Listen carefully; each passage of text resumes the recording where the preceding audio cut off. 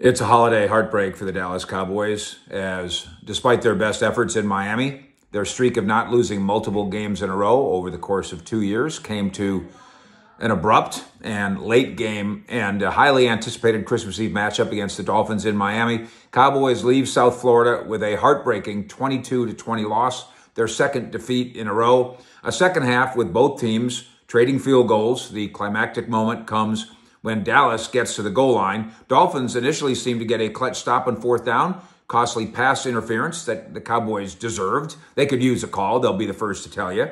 That set the Cowboys up to try it again, and Dak Prescott hit Brandon Cooks for the go-ahead score from 8 yards out, and maybe the winning score from 8 yards out. But then the Cowboys made a crucial error that was unavoidable. They left too much time on the clock for an offense that is as good as theirs. The Dolphins, of course, come in the #1 scoring offense in football, the Cowboys #2 scoring offense in football, and Miami was able to methodically drive down the field, setting up Jason Sanders' 29-yard field goal, another Jason Sanders field goal in this game as time expired, lifting Miami to their 11th win and a thrilling victory for the Dolphins. Prescott finishes the day 20 of 32, 253, 2 touchdowns. CeeDee Lamb, as usual, the hot target, 6 receptions, 118 yards, and a long touchdown in the first half.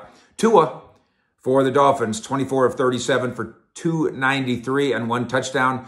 They did deal, the Dolphins did, with some injuries. Mostert, the running back, Waddle, the wide receiver. The Cowboys couldn't take advantage of that. Superstar wideout Tyreek Hill leads the league in receiving yards by a big margin. He caught 9 for 99. A gut-wrenching defeat, although the Cowboys are still playoff bound. A gut-wrenching defeat, although the Cowboys still have to figure out the bugaboo, as well as they played in so many ways, of being on the road, on grass, against a quality team. By the way, it did rain, so there was elements there as well. Now they must prepare to host the Lions. The Lions just got done winning their first division title in forever in what is now the NFC North.